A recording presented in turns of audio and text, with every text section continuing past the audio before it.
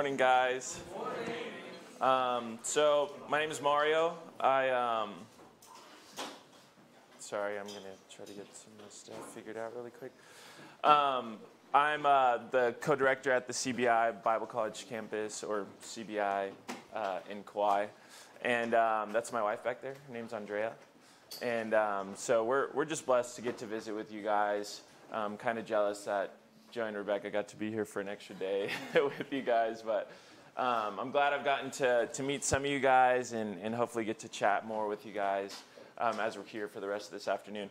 So before we start, I actually have this little activity. So I'm the youth pastor at our church, and so anytime I get a chance to speak, there's always a game or something involved, because that's just the way that I am.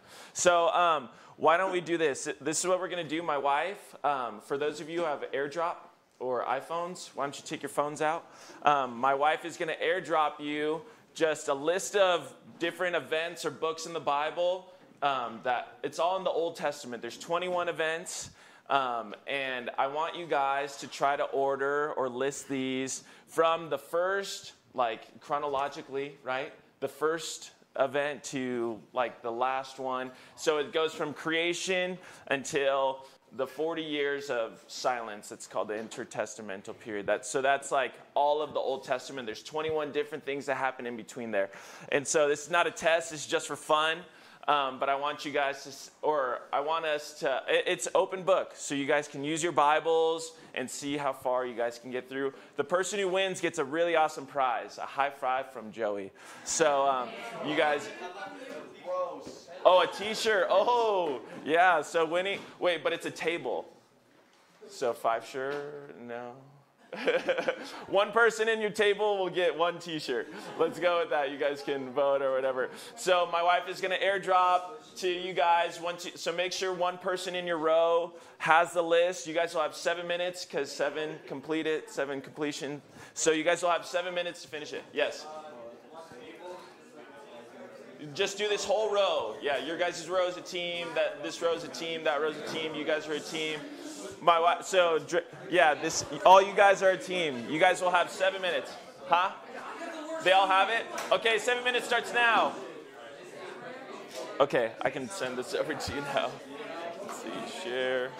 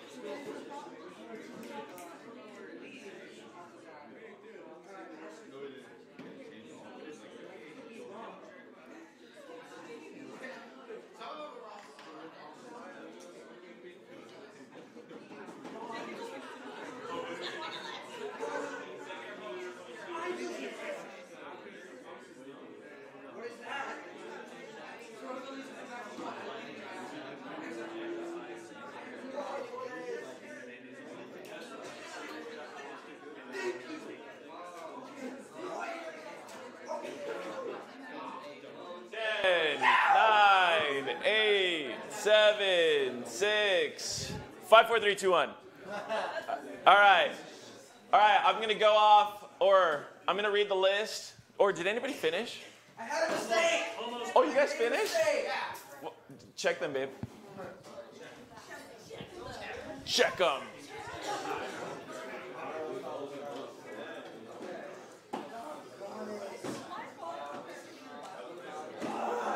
They got it? Okay, this table back here got it. Good job, guys. You guys got it? Oh, wait. We have another team who got it. Well, you guys should have told me who got it first. Well, it was like last second, so it was like... Okay. It was last second. It was like, as you said.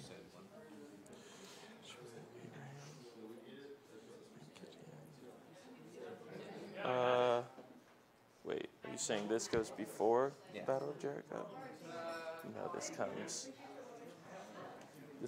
after. Yeah, Gideon.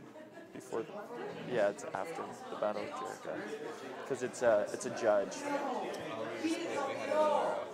Yeah, so it goes. Gotcha. Yeah. Okay, I'll read the correct. Yes. You got it also? Wait, who had it first? They did? Okay. Let's see. Or here, I'll read it all together. Yeah. Okay. All right. I'll read the order. Here it goes. It starts with creation. Boom. That was a hard one. Okay. Second one. Next one. Job. Job. It's Job. Job. After that, Abraham. Then Exodus. Then the Battle of Jericho. Then Gideon and the 300. Then it's Samson and Delilah. Samuel anoints David. David and Goliath. David and Bathsheba. Solomon is given wisdom. Jeroboam and Rehoboam, kingdom split. Elijah taken into heaven. Israel taken captive by Assyria. King Josiah crowned at 8 years old. Judah taken captive by Babylon. Daniel prophesies. Zerubbabel leads a group back from exile. Esther marries the king. The book of Malachi, 400 years of silence. So, if that table got it all correct? Okay, so you guys, one off. No, we had one off. Ooh. Okay. Yeah. You guys decide amongst yourself who gets the CBI stick. Or yeah. We're off by one. We thought that Israel being taken captive was after King Josiah. Gotcha.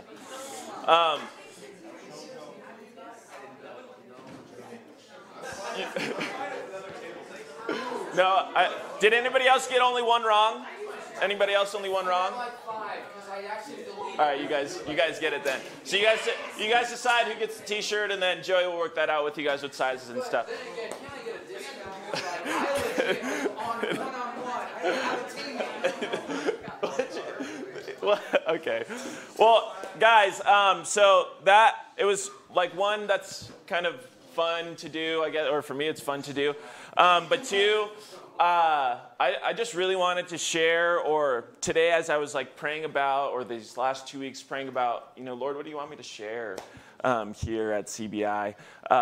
Joey was like, well, just share with them like what our heart is going to be at CBI Kauai, and then praying like, Lord, what is my heart at CBI Kauai?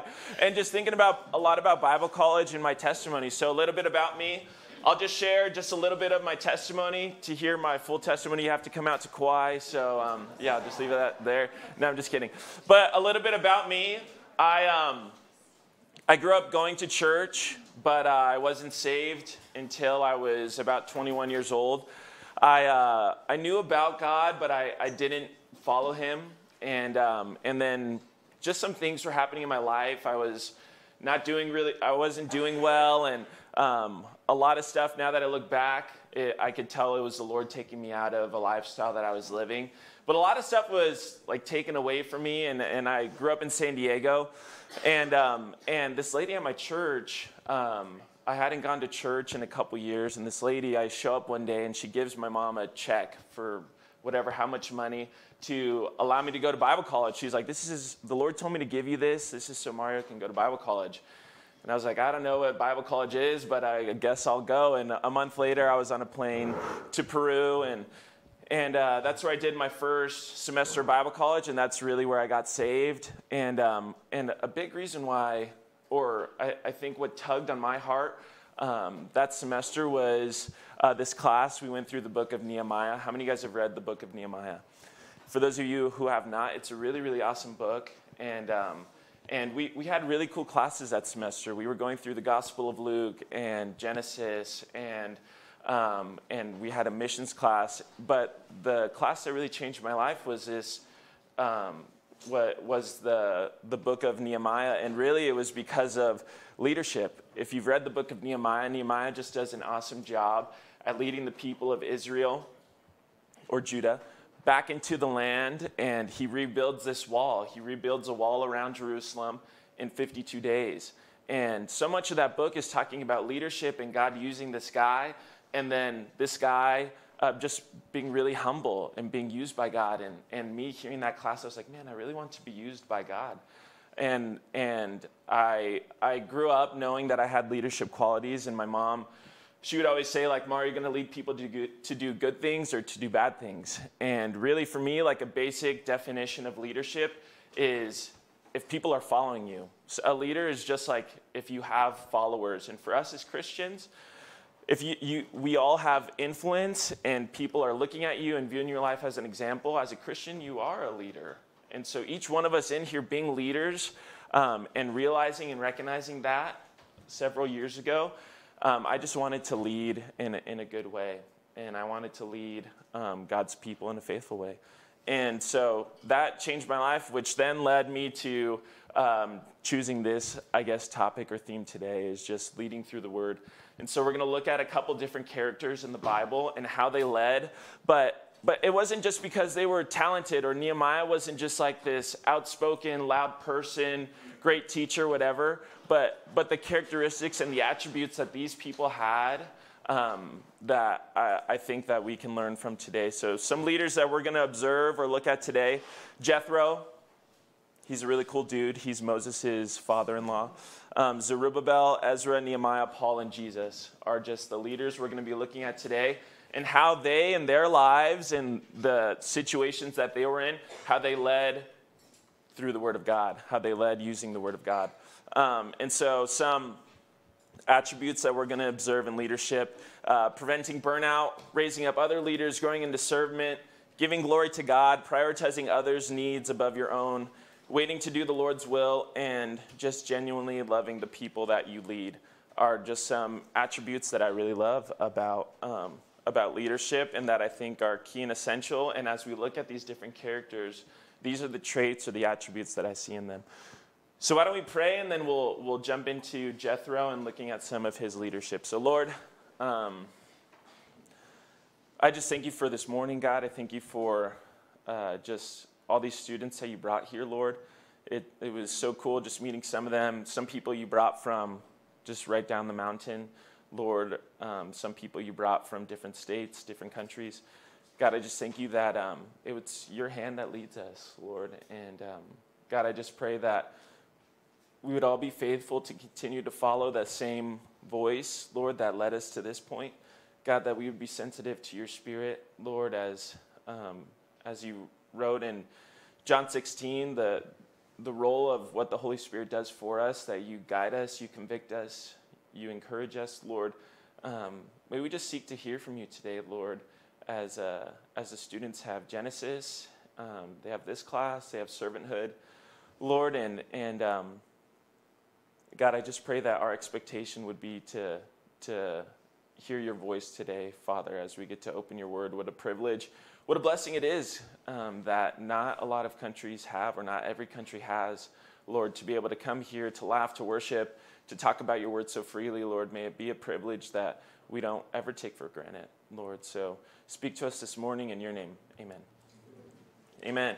Okay, cool. So we're going to talk a little bit about Jethro, him being our first leader. And I really love this passage. It's in Exodus chapter 18. So if you guys want to flip over to Exodus chapter 18.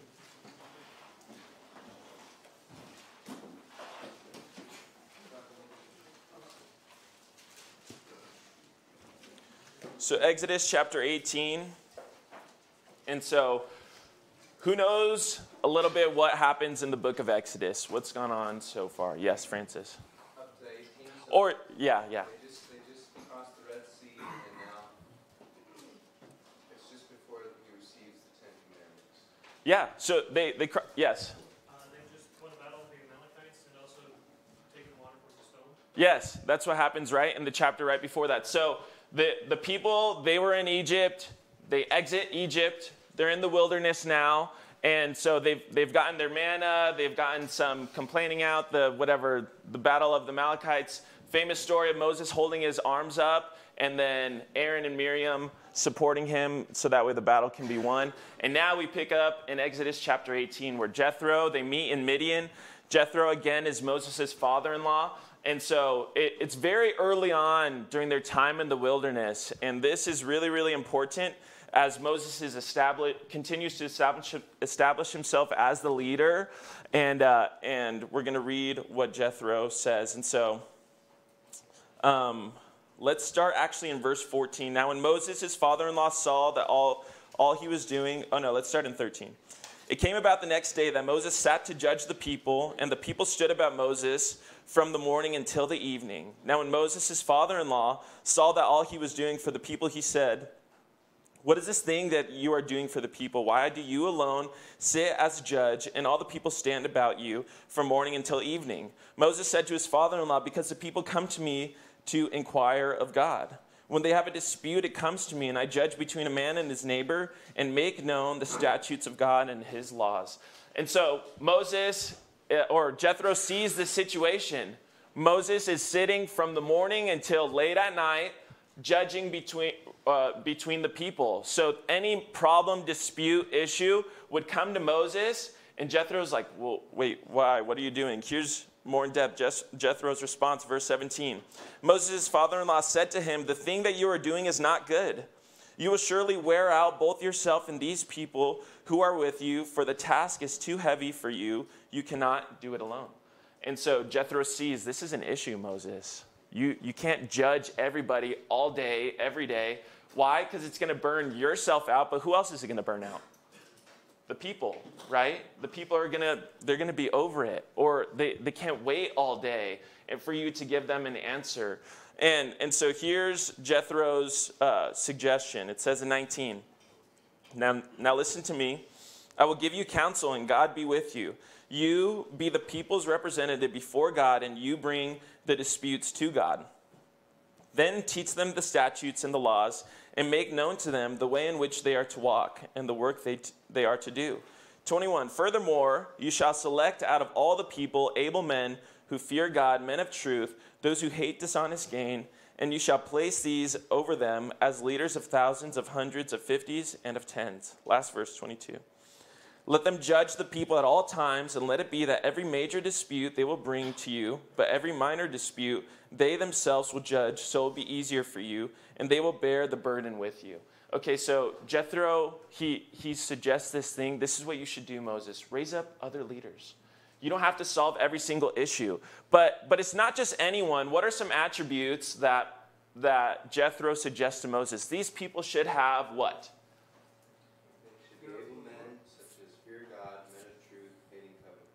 Okay, so they should fear God, able men.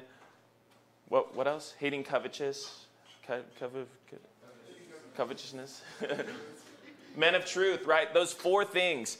And I love right before that in verse 20 it says, Jethro gives Moses, or Jethro tells this to Moses, then teach them the statutes and the laws, make known to them the way in which they are to walk and the work they are to do. So Moses' job is teach them the word first. So teach them, and out of the people that you're teaching, then select these four people. So we're talking about leading. We're talking about leadership. We're talking about leading through the word today. And I love this part. And as we talk about ministry, or I'm going to tie this back into ministry, it always has to be about the word. And like I said, I'm a youth pastor at my church. And what I always tell my leaders when either our kids act out or our leaders get frustrated at the kids, I always remind them, like, they're kids and kids are going to be kids, so we shouldn't be surprised at kids when they act like kids. That's like a tongue twister. But after that is the encouragement, like they won't know unless they're taught. And I love this verse in Romans chapter 10. It says, how will they, where is it at? Romans 10:14, how will they believe if they haven't heard? And so they're not going to know the truth unless they're told it, right? And what Jethro is encouraging Moses to do is like first teach them the word. It's all about the word. And then those 4 things he talks about. Men who are able. So actually in the Greek, or in the Hebrew, in the Hebrew, what it's meaning by the men who are able, or selecting people who are able, what's being described is a soldier. So someone who is equipped, ready for battle, in shape, ready to go off to war. So when we're talking about counseling people, what do you think Jethro is referring to? I'm a big fan of hand raisers, so if anybody has an answer. So if like that word or what Jethro is describing, people are ready for war, but Jethro is also talking about counseling people, leading. What do they need to be ready? How do they need to be ready? Yes? Like how the people need to be ready, or how, like, Yeah. for war? Well, so, okay, sorry, I'm confusing question. What I'm trying to get at is these people, the people that are going to be eligible to lead, to being able, you have to be equipped. You don't just wake up tomorrow being ready to be a leader. No, it's being equipped spiritually, being equipped emotionally, being equipped with the Word of God. And so Jethro was like, don't just pick anybody. These people have to be ready for battle. These people have to be ready spiritually to be able to judge between what's good and what is wrong, what's right and what is evil. Next, he says people who are trustworthy, people that he can depend on, people who, when they say that they're going to be somewhere, that they're there. People that when people confide in them, that they can be trusted. Next is someone who hates covetousness, someone who hates dishonest gain. Why would that be important as a leader?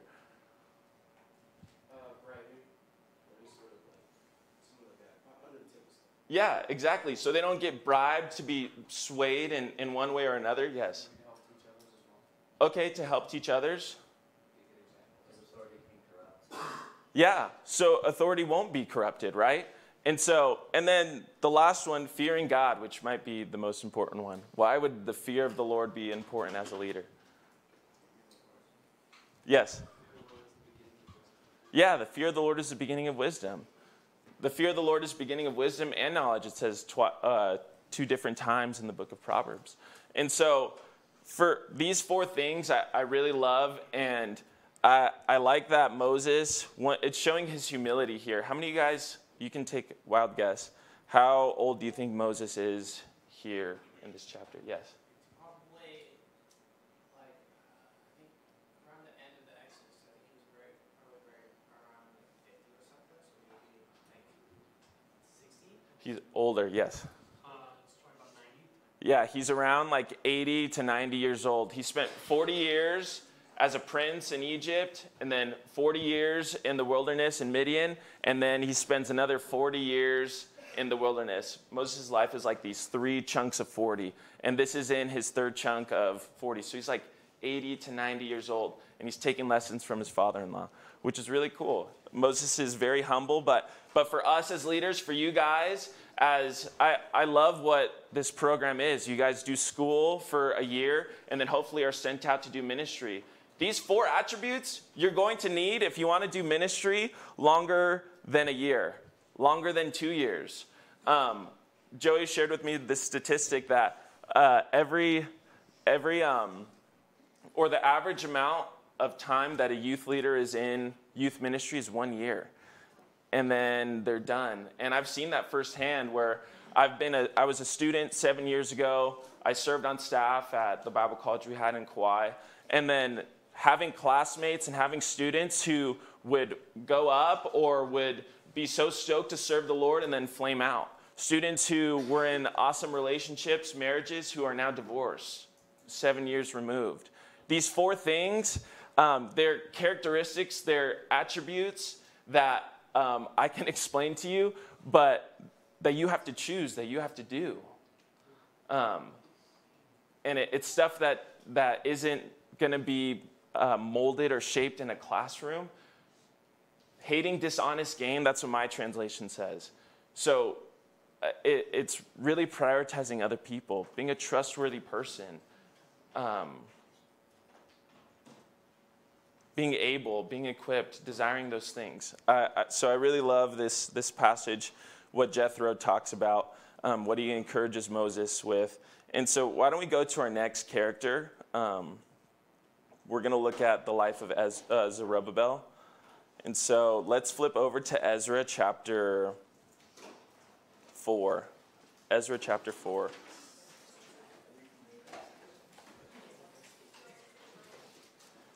Ezra 4. So that's Jethro from The Prince of Egypt. If you guys haven't seen that movie, it's awesome.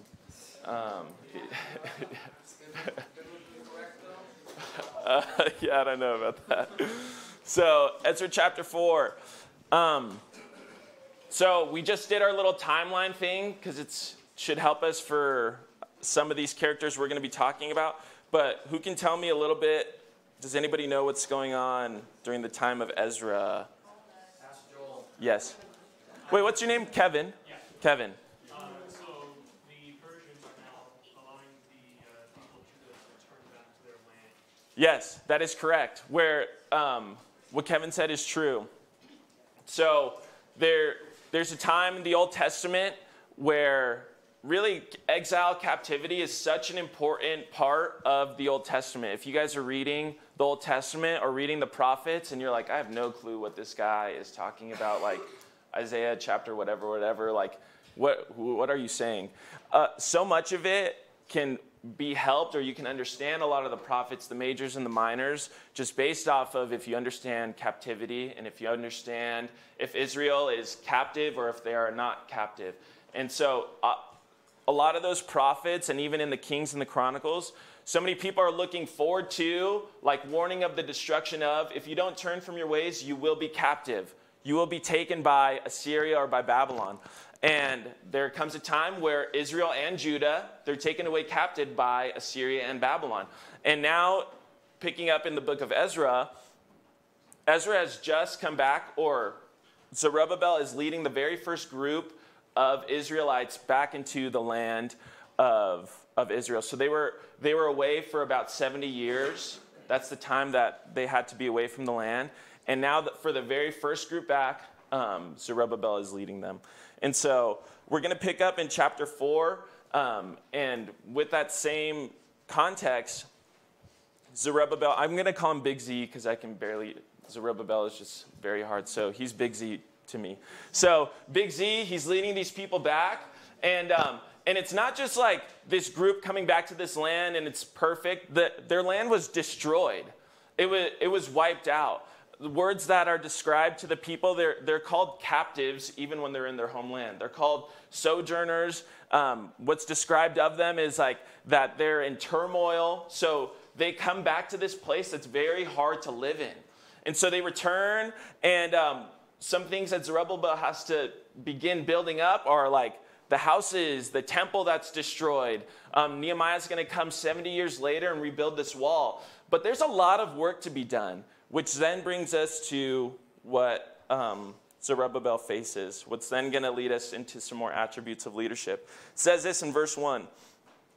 Now when the enemies of Judah and Benjamin heard that the people of exile were building a temple to the Lord God of Israel, they approached Zerubbabel and the heads of the father's household and said to them, "Let us build with you, for we like to seek your God. And we have been sacrificing to him since the days of Eshshadavah, king of Assyria, who brought us up here." But Zerubbabel and Yeshua and the rest of the heads of the father's household of Israel said to them, "You have nothing in common with us, building a house to our God, but we ourselves will together build to the Lord, God of Israel, as King Cyrus, the king of Persia, has commanded us." So let's pause. So is there a big work to be done? Yes, there's so much that needs to be done. And in Ezra chapter 2, it's just a genealogy that a lot of people just glance over. But what we know from this genealogy is estimated there's only about 2% of the Israelites return back into the land.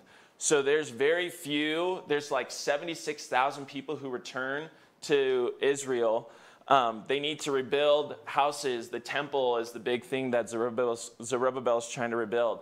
And so there's a huge work to be done. And now here's this group of people that are like, hey, Big Z, can we help you out? Like we've been here because the Assyrians brought us here. And Zerubbabel and the other leaders immediately respond with no. And why do you guys think it was a no? Why do you think they didn't want foreigners helping out with the work? Yes? Because they wouldn't exactly have like the heart like that Israelites would have. Like they're, first of all, they're like their oppressors, you know. Yeah. Second of all, why would you want your enemy to like help you? And they're probably gonna like destroy you instead. Yeah. They were enemies of Israel. Why would you want them assisting them? Really, and then if you think about, I know this is like a lot of context for us, but a big reason why Judah and Israel were taken captive outside of the land was because they were worshiping false gods, because they intermarried people that weren't Israelites. They intermarried people that were around in the land. And so now them coming back into this land, allowing other people to then help out would maybe jump right back into that same cycle of allowing people to come and then to then influence which gods they're worshiping. And so Zerubbabel just says no. And I love that because as leaders, as we're talking about leading through the word, being able to discern from what's right and what's wrong. It's actually like not everybody is gifted with discernment. I do not have the gift of discernment where like making those decisions does not come like easily or naturally to me. I was on this missions trip in Peru once, and we were there and we were evangelizing. And we were in a city we didn't know, or I didn't know, and we're evangelizing to these Jehovah's Witnesses, and we were able to speak English, and it was this really awesome thing. But we were talking for our whole entire time that we were supposed to be at this place, an hour and a half, and then after that we were supposed to go and have dinner somewhere else. And so we're talking, and one of the leaders, who was a student leader, was like, hey, we got to go to dinner. And I was like, no, we have to stay because this person, and we're evangelizing, this is more important. And I just like fought with this student leader. And so the student leader takes some of the kids to go to dinner. I stay back with two of the other kids. We end up getting lost and separated from our group for like 3 hours, where we couldn't find where they were at. They weren't at the dinner spot. They weren't at the hotel. And it was just me and two. I was like 22, and it was a youth missions trip. So it was like a 15-year-old girl and like a 16-year-old girl. And we were like lost for 3 hours. And luckily like nothing happened to us. But when we finally met back up with my leader, I got rebuked in such a good way, where it was like, you're supposed to submit to your leadership. And because you did not, then now you guys have been gone, and if something would have happened, and there was this whole thing. But as I go back to it, discernment, it wasn't like, it's not something that just comes naturally to me. But as leaders, we all have to grow in discernment. And how do we grow in discernment? I love this verse in Hebrews chapter 5.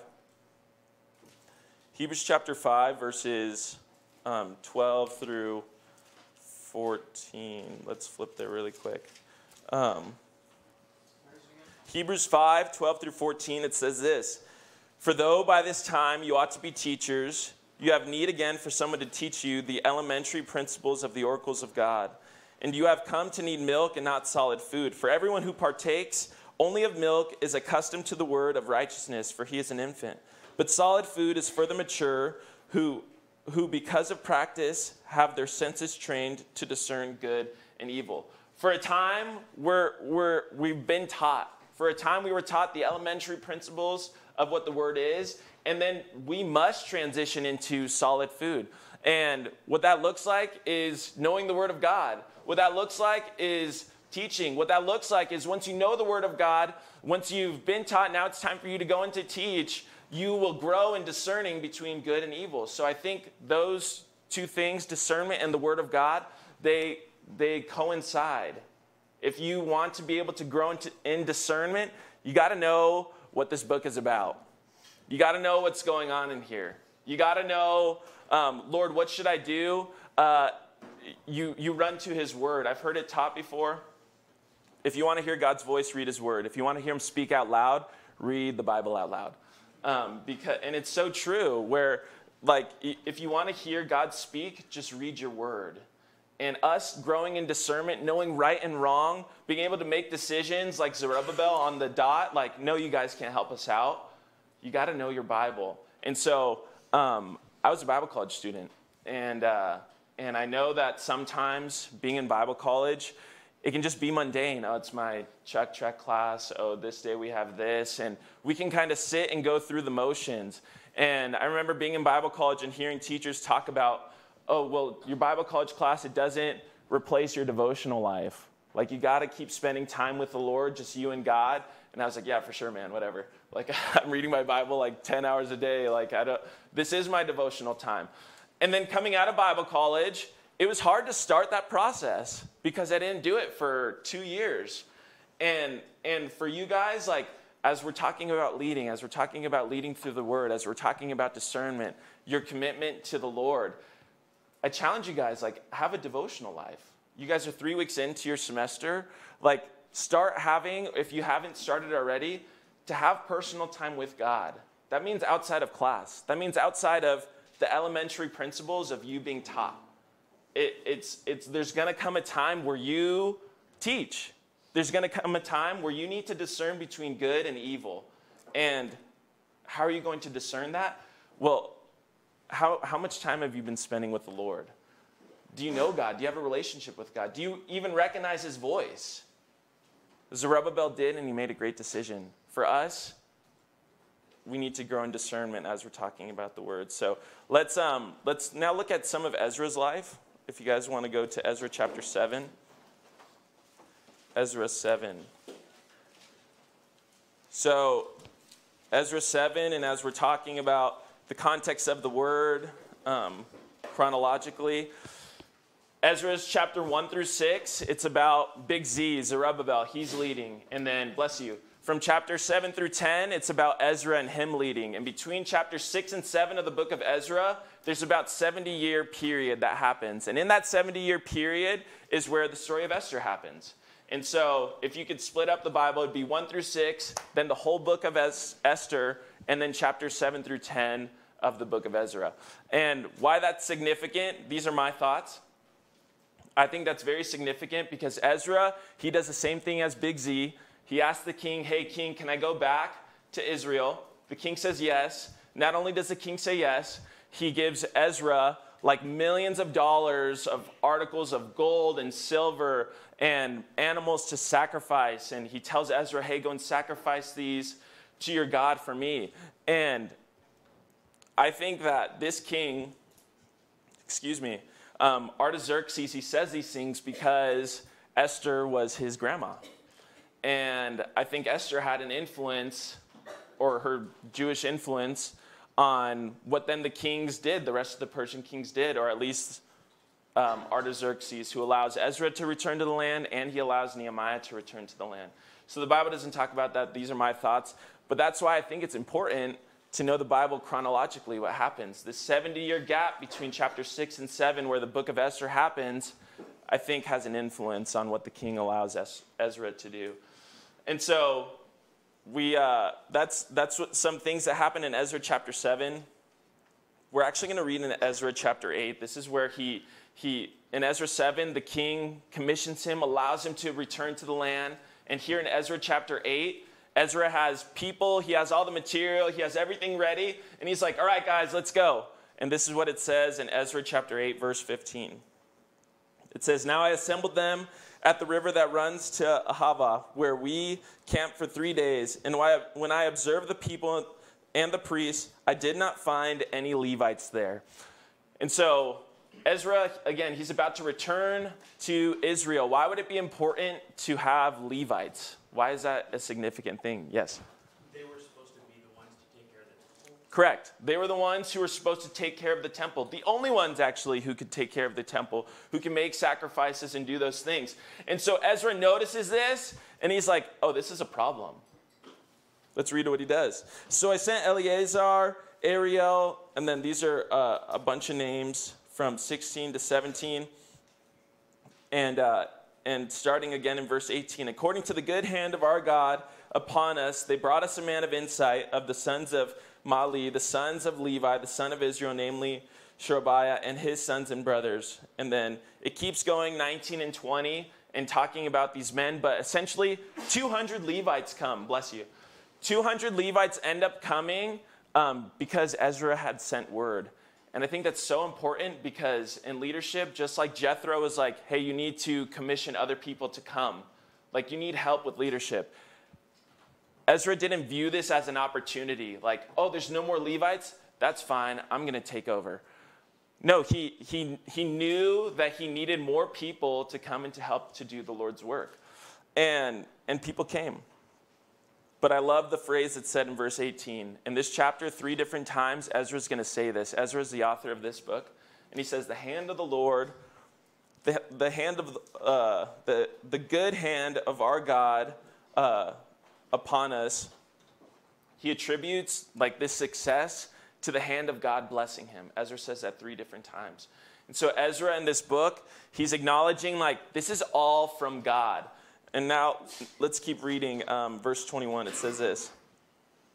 Then I proclaimed a fast there at the river of Ahava, that we might humble ourselves before our God to seek from him a safe journey for us, our little ones, and all our possessions. For I was ashamed to request from the king's troops and horsemen to protect us from the enemy on the way, because we had said to the king, the hand of our God is favorably disposed to all those who seek him, but his power and his anger against all those who forsake him.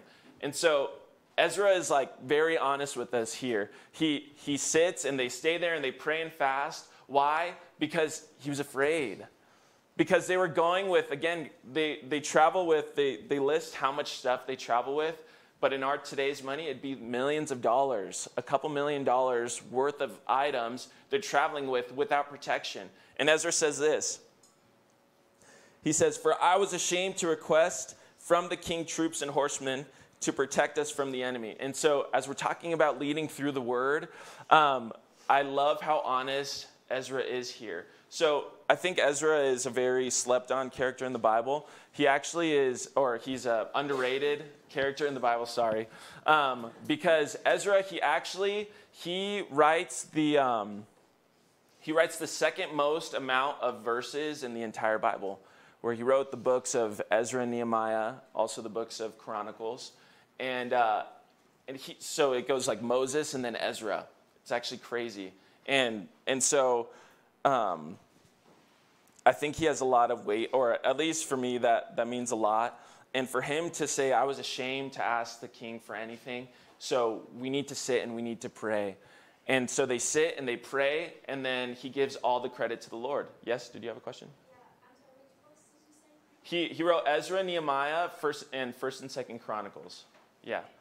And so that's according to Jewish history. The Bible doesn't say that, but most scholars believe that. So in verse 23, it says, so we fasted and sought our God concerning this matter, and he listened to our entreaty. So what's going to happen here is Ezra's going to divide up the millions of dollars into 12 different leaders. They're going to arrive to Israel safely. And when they arrive to Israel safely, it says this in verse 31, the hand of our God was over us, and he delivered us from the hand of the enemy and the ambushes by the way. He attributes all of his success to the Lord. And it might seem like something that's very obvious, like, oh yeah, giving God glory. Sometimes it's easy to not give God glory. I think a lot of the times, like, we pray, or I can pray when I'm needing help, but when my prayer is answered, my prayers of thanksgiving or glorifying God are a lot less than my prayers of request. And right here we see that is not the case for Ezra, where they fasted, they prayed, and then now he's attributing all of his success to the hand of the Lord. And so one of my favorite verses in the Bible, we're going to backtrack just one page, or maybe it's on the same page for you guys. Ezra chapter 7, verse 10. It says, for Ezra purposed in his heart to study the law of the Lord and to practice it and to teach his statutes and ordinances in Israel. And so this is where it started for Ezra. Where did it start for him? What does that first part of verse 10 say?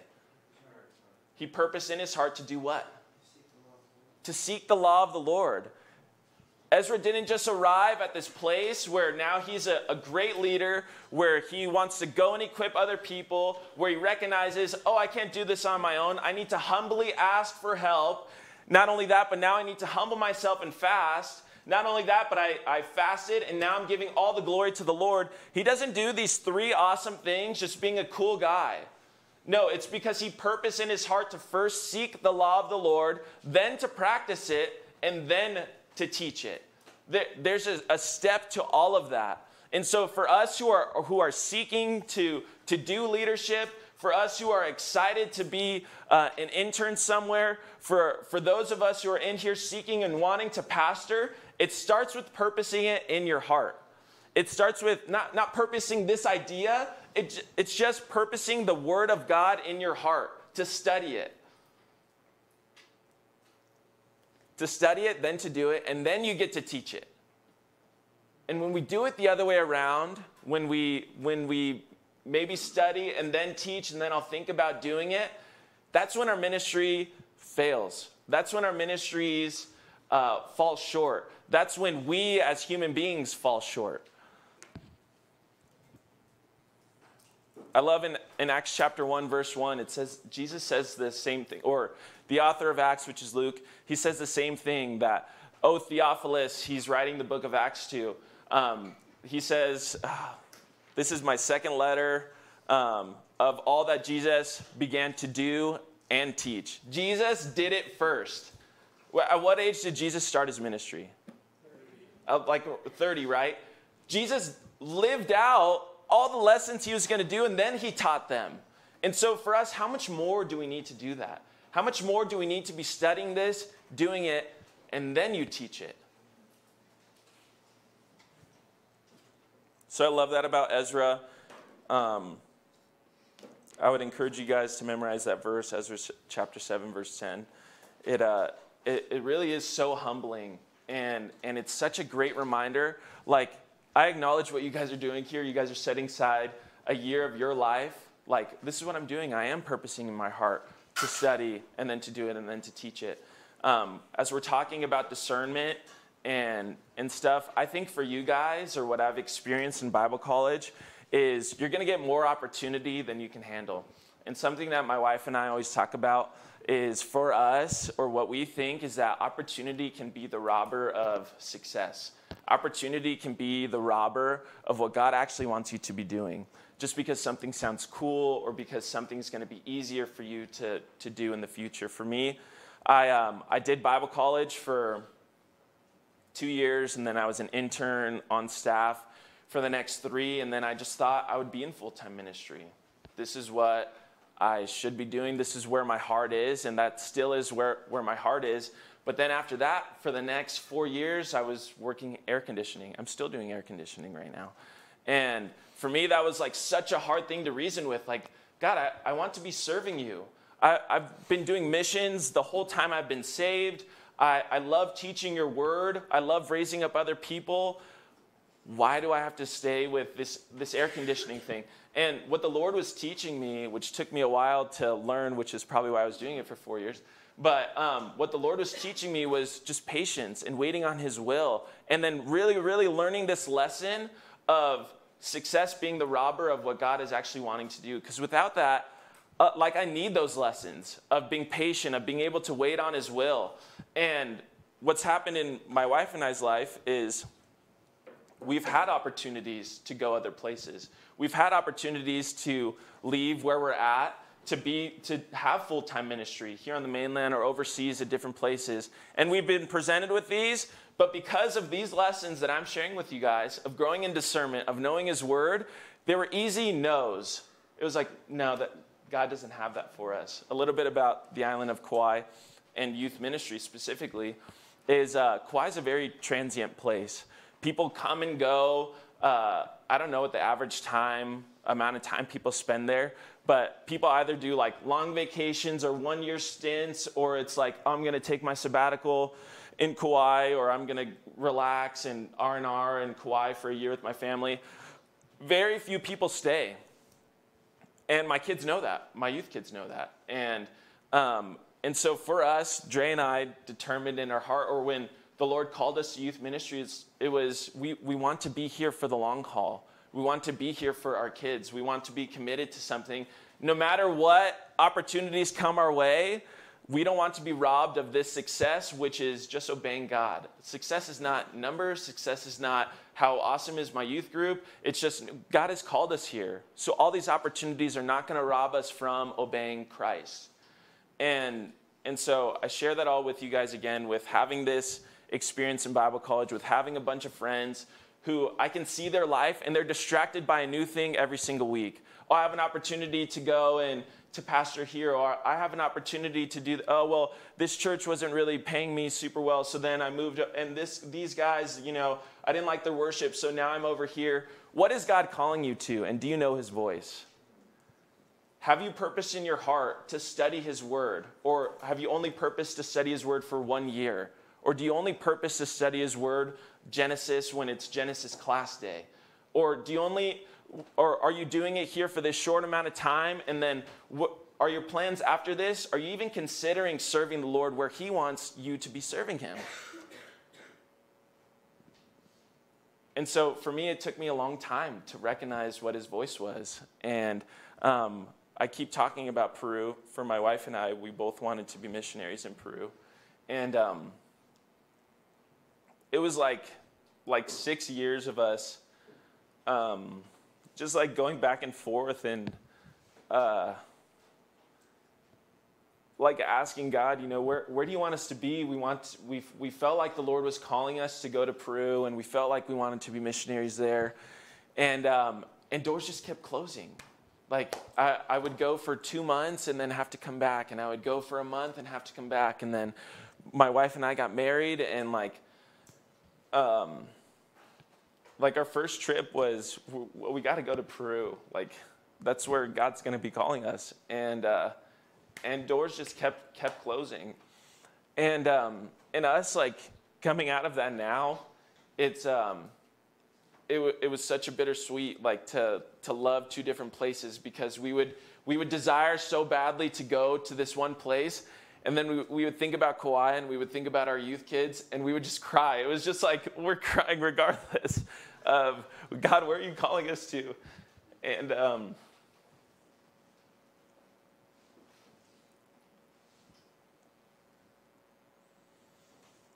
so for us, it took us a while to recognize his voice. And with this last time, a door being closed, we were so relieved and so overwhelmed with peace and comfort and joy, knowing that God had called us to Kauai. And then when God called us there, we were able to look back on the last 2 years, and like, it was so obvious that the Lord was calling us here. But we just didn't know how to discern God's voice, how to discern good from evil. And for me, I forsook reading this. I got to a point where I was like, well, I know what's going on in here. And I took my time studying. I got to teach other people. And slowly but surely, my devotions just went on the back burner. I'm doing full-time work and ministry. Like, I can't spend time with Jesus today.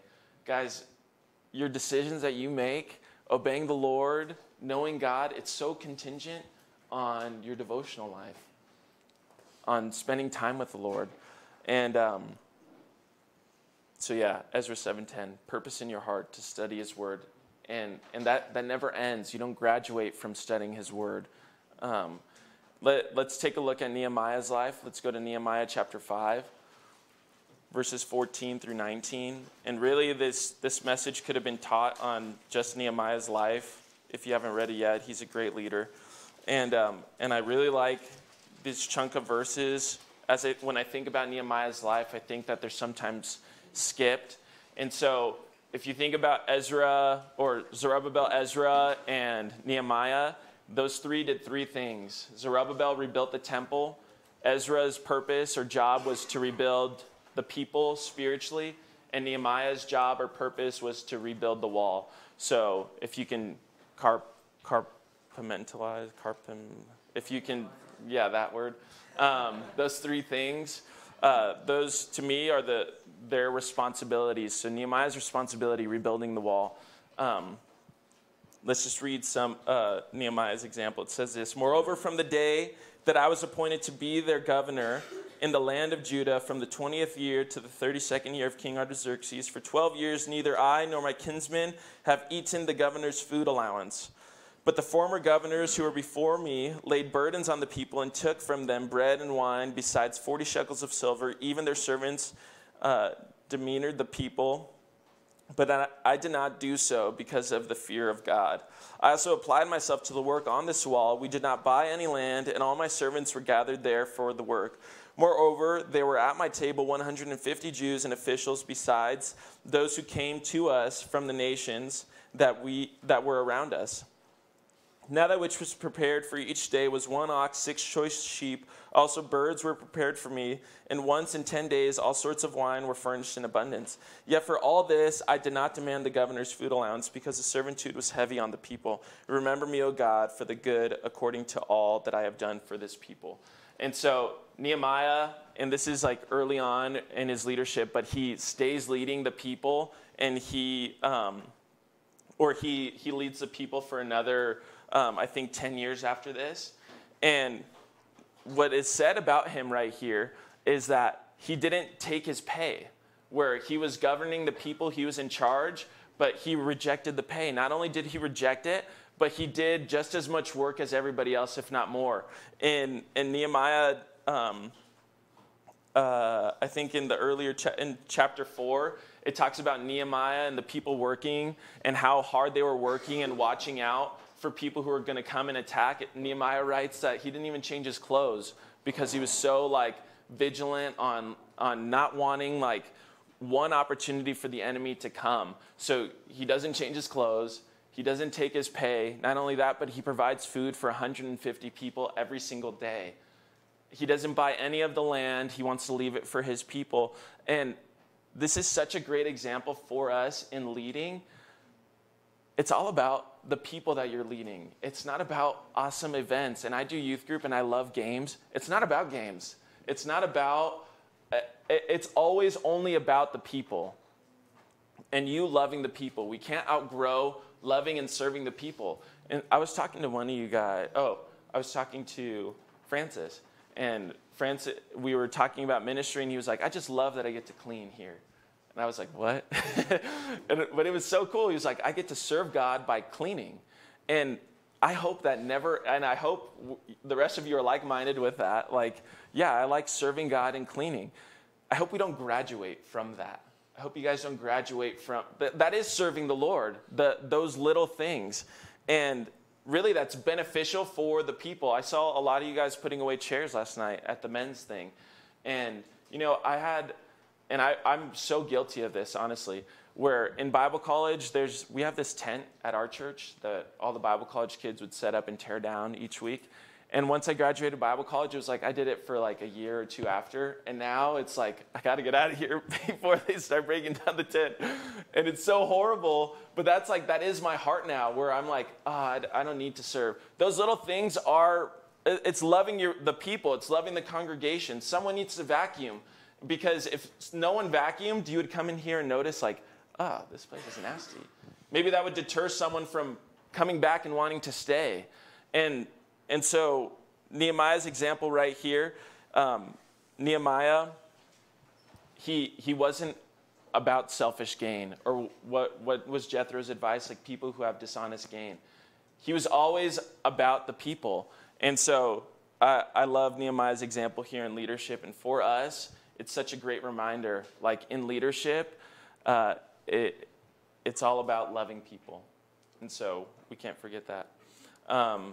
We don't have to flip there, but earlier in Nehemiah chapter 1, where the same thing as Ezra, he didn't just wake up this awesome leader. Nehemiah hears about, or I guess you guys can flip there. Go ahead and go to Nehemiah chapter 1. Nehemiah hears about the people. Nehemiah hears about what's going on in Jerusalem.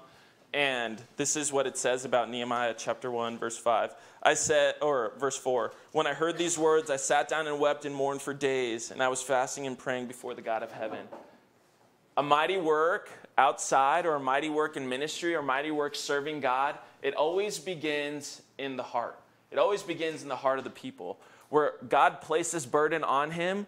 And we don't have to really go into this a lot, but before Nehemiah asked the king to go back, Nehemiah waits and he prays for like 3 months.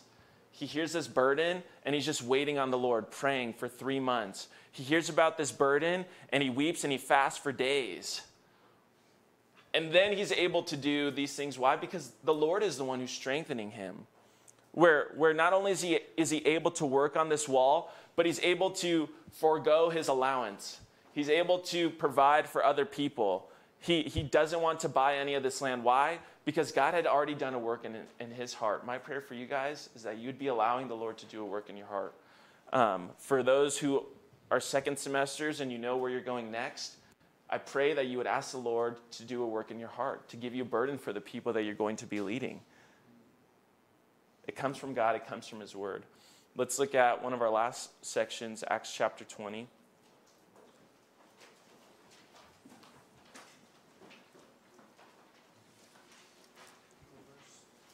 Acts 20, verse 17. Let's start in verse 17.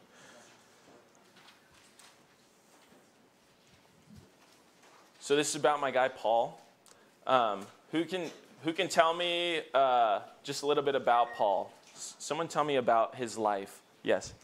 He used to be like a religious leader and used to kill Christians. And Yeah. Saul, and then was converted. Yeah, he was a religious leader, used to be Saul, would kill Christians. He was there at the stoning of Stephen. He was there at the stoning of Stephen, correct? Switched from killing Christians to then being one and being a bondservant for Christ. Yes, from killing Christians to then becoming a Christian, yes. He was in the desert with Jesus for 3 years. Yes. Wait, he was where? In the desert, right? Yes, he was in the desert for 3 years. Yeah, I thought you said in the desert with Jesus. I was like, wait a second. Yeah, and that is great that you said that, because I think that's something that's forgotten about Paul. When Paul is converted, or when God appears to Paul, it's in Acts chapter 9, and it says that the disciples were afraid of Paul. And so the disciples were like, we don't want anything to do with this guy Saul. And so Saul goes away for 3 years. And really, I think there, and a lot of people think that Paul spent it studying, looking at the Messiah in the Old Testament, how this all made sense. And then he comes back equipped. And then he comes back ready to do missions. And then he comes back just this mighty leader. And he comes back, and then the disciples do end up accepting him. But from him going off and studying, like Caleb had said, I really think you get so much of his heart here, or a lot of what he ends up doing is because God first did a work in him. So God does a work in him. Let's read here in verse 17. From Miletus he sent to Ephesus and called to him the elders of the church. And so what we're going to be reading right here in Acts chapter 20, Paul is wrapping up his third missionary journey. He's finishing it, and as he's going to Jerusalem, that's where the Spirit's leading him. He's passing by nearish to Ephesus, and those people he spent a lot of time with, and so he calls for them. He's like, hey guys, I'm going to be at this place. Why don't you come and meet up with me? Verse 18, and when they had come to him, he said to them, you yourselves know from the first day that I set foot in Asia how I was with you the whole time, serving the Lord with all humility and with tears and with trials, which came upon me through the plots of the Jews. 20, how I did not shrink from declaring to you anything that was profitable and teaching you publicly and from house to house. And so Paul is reminding them, hey guys, remember how I served you. Remember how we went over what he's then later going to say in verse 27, for I did not shrink from declaring to you the whole, your guys' translation says the whole counsel of God. And so really a reminder for us, again, serving other people, again, teaching the whole counsel of God. That's what it's about when we're serving other people. 28 through 31, Paul is going to warn these people. Sorry, I'm going to kind of go a little bit quicker through my notes so we can finish on time. You guys finish at 9:30? 9:30, okay. I'll go. So 28 through 31, this is, again, Paul saying bye to these leaders he spent so much time with. He's reminding them, remember how I served you and how I taught you the whole counsel of God. Essentially, he's saying go and do the same. And then from 28 through 31, he talks about this enemy coming who wants to steal, kill, and destroy. them, but also those who he's leading. And so for us, great reminder, the people that we're leading, there is an enemy who's trying to attack them, and which really should put a weight or a burden on us, like to take every moment that you have when you are leading, when you are serving the Lord, serious. This is an opportunity for me in youth ministry. My prayer every day for my leaders, or when we get together and pray, is that we wouldn't take for granted this time, but that this is an opportunity to impact someone's life for the rest of their life. Does anybody in here have a time or a message or a moment or a scripture that affected your life for the rest of your life? That maybe there's a scripture like Joey shared. I know that was one of your guys' questions yesterday of how did you know that you were called to Germany? And he was like, well, let me show you what God told me. And he showed you guys. And what I love about that, or that you guys, a handful of you had those moments, is that anytime you open this word, that is a moment that God could be using to impact your life for the rest of your life. And so that's why I think it's important in verse 27 and for us in ministry that we wouldn't shy to share the whole counsel of God, everything, not just passages we're familiar with or passages that we love or passages that we've heard, but for us to get acquainted with everything that's going on and leading people in that way. So he warns them. Verse 32, and now I commend you to God and to the word of his grace, which is able to build you up and to give you your inheritance among all those who are sanctified, attributing it back to the word, right? And then 33 through 35, always, again, having a heart for others. He never wanted to burden them. And then 36 through 38 is really the one I want to touch on in Paul's life. I really love these verses. It says this, when he had said these things, right before that, it is more blessed to give than to receive, again, living for others. 36, when he had said these things, he knelt down and prayed with them all. And they began to weep aloud and embrace Paul and repeatedly kissed him, grieving especially over the word which he had spoken, that they would not see his face again.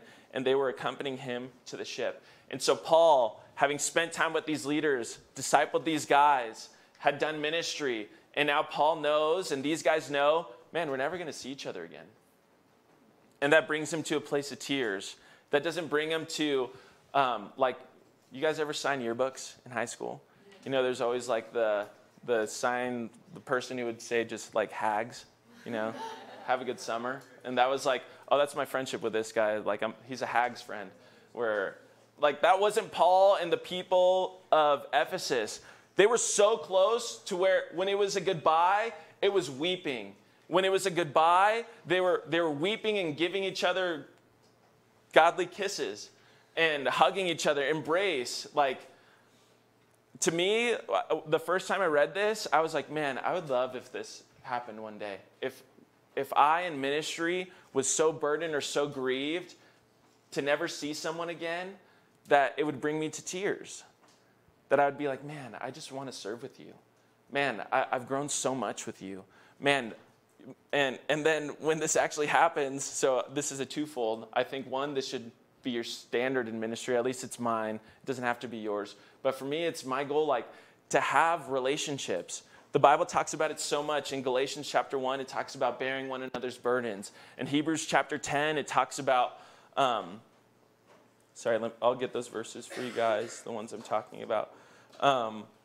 It says in Hebrews 10 how we should consider how to stir one another up. It should be on our mind, like, how can I encourage my brother today? That should be what you guys are doing here. In Galatians 6:2, again, bearing one another's burdens. In Romans 12:10, it says, loving one another to outdo one another in showing honor. So our standard as Christians, again, living our lives for other people, it should be, how can I get closer to this person? How can I serve this person better? How can I outdo this person in honor? How can I consider? How can I think? How can I, like, I know this person is into this, into coffee. I'm going to go buy them a coffee. How can I encourage this brother or sister? And for Paul, he did all those things well, and it brought them to a place, a closeness, a friendship that caused them to weep when they were gone. So for me, it's always been a standard. And then a warning, because no one warned me about this. It sucks when you have to say bye to somebody like this. And it's like such a bittersweet where for me, this was accomplished finally. Like, I had read this when I first got saved. And then just recently I had this youth youth kid I've been discipling for 2 years. And in a disciple, in someone that you're pouring into, you want them to understand. You want them to listen to the things that you're encouraging them with. Like, how many of you guys have ever discipled anybody in here? And so for those of us who have discipled, it kind of sucks when you're like, hey, dude, try this next week and we'll touch base on this. Like, I'm big on reading books with people. Like, hey, read this chapter and we'll talk about it next week. And then you meet up and like, hey, did you read the chapter? This is what I got of it. Oh, no, I didn't read it. Okay, we'll get it next week. Hey, did you read the chapter? No, I didn't.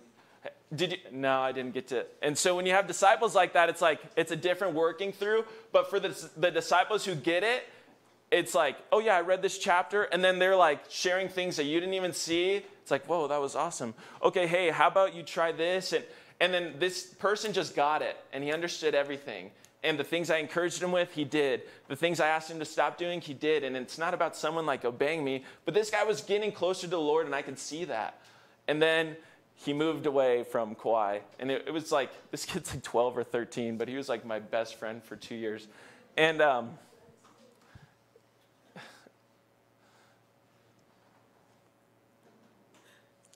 I just think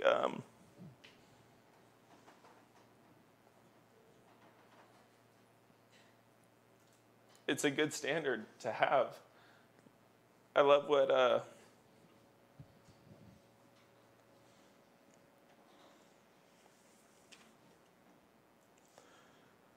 Romans 12:9 says, love genuinely. And in the ESV it says, to love without hypocrisy. And I love that verse because it's so easy to not open up to people. It's so easy for this not to be your standard. It's so easy to clock in and to clock out of the ministries you're doing. Even for those of you who know you're not going to be here in Joshua Springs for the rest of your lives. It's easy to just go through the motions of things. And my prayer is that you guys would love genuinely. That you would love without hypocrisy. That it would be something in your ministry that you would be genuine people. And that this would be your standard in ministry. That when you leave each other, it's not like, oh, I'm counting down the days till I can leave this guy because his feet smell bad. Or I'm counting down the days to get out of here because, and insert X, Y, and Z. One of my favorite passages, this is kind of a weird passage, but in Numbers chapter 11, the people in Israel are complaining. And so the Bible says that the earth just swallowed them up. Like, I just think it's such a weird, like, why did God, they just got swallowed. But it was like the people on the outside of the camp were swallowed up because I think complaining and being far from God, they coincide. And so my heart for you guys, or my desire for you guys, that you would love genuinely. And if you have hearts that are complaining already in week 3, you guys have a lot more weeks after this, like correct those things already. And if you already have hearts that are bitter, correct those things already. My prayer is that you guys would send me videos at the end of this semester, like, we're weeping, this sucks, like, we're saying bye finally. That this passage would come alive. And to me, like, it's not that tears prove anything, but God knows your heart. And I pray that your heart would be for each other, for the people that you serve. So the very last one, and we could have just started on this one and really ended on this one, it's Jesus. And I love this chunk of verses. If you guys want to flip over to Philippians chapter 2, verses 5 through 8.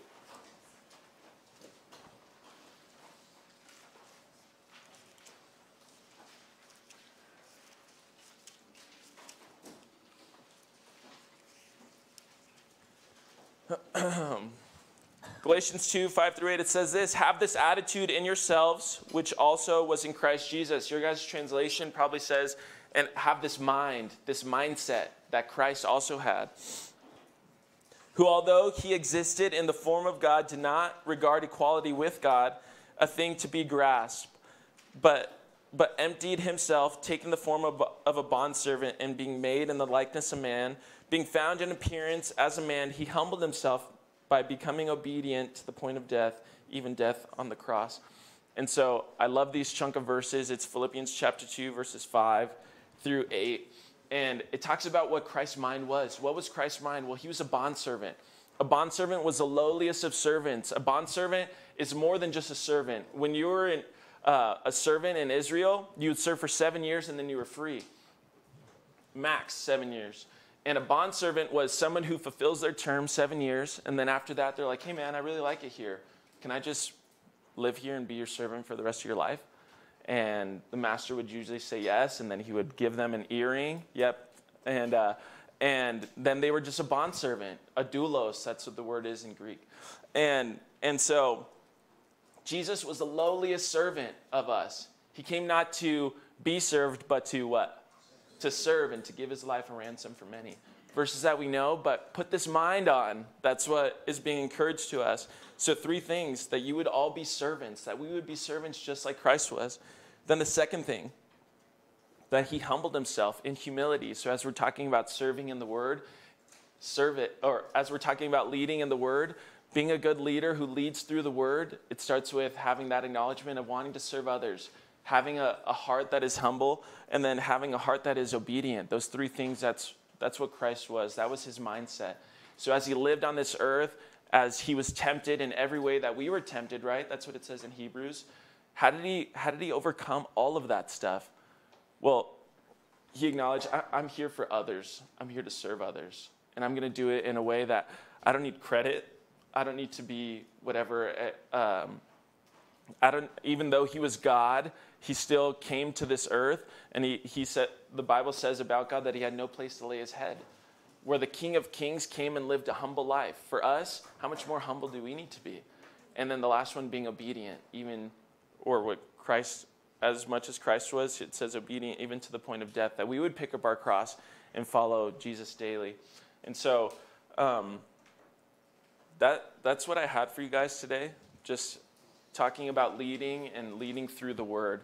So as you guys are going to be serving throughout today, as you guys are going to graduate eventually from here, as hopefully, Lord willing, some of you guys join us in Kauai, that you guys would lead through God's word, and that these things would be on your mind, so that what we talked about with Jethro, how it first started with teaching, but then that you would all be able. Are you able to lead?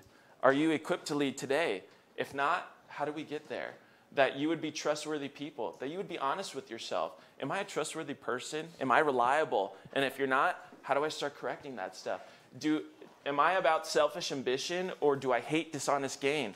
Lord, strengthen me to hate dishonest gain. I don't want to prioritize myself, but to prioritize Christ. And then finally, fearing God. Do you fear the Lord? Do you actually have a reverence for him?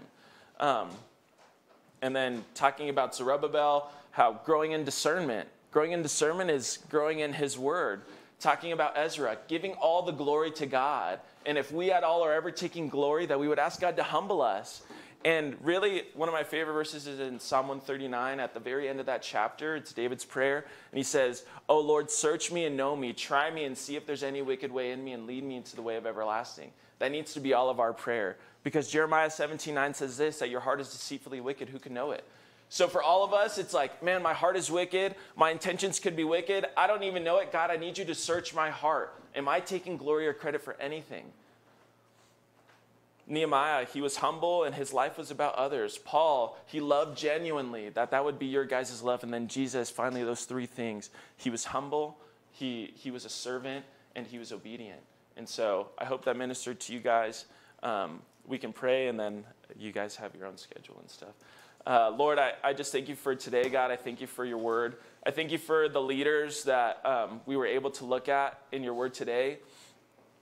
God, just people that were just so in love with you, and that you could tell that just had relationships with you, that heard from you, Lord. May we be men and women who hear from you, God.